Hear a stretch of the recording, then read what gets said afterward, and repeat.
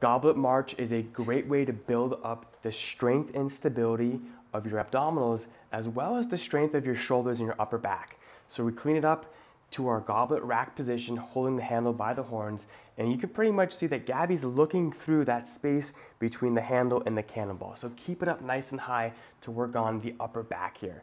Now really make sure you keep your abdominals tight and slowly march your legs from side to side to work on, again, increasing your abdominal stability.